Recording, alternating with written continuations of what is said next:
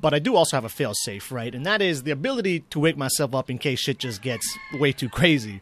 And I understand this can be kind of hard for you if you've never woken yourself up out of a dream before. But what I found is the same technique I use to wake myself up out of dreams or lucid dreams and whatever works just as well when I'm in sleep paralysis.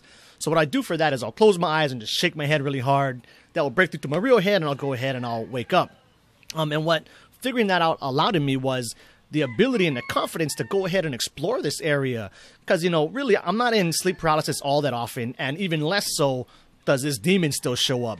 But when he does, it's like a golden opportunity to, check him out and see what he's about, really. So if you ever see him, give him a high five, or okay, maybe not you can't move, give him a low five.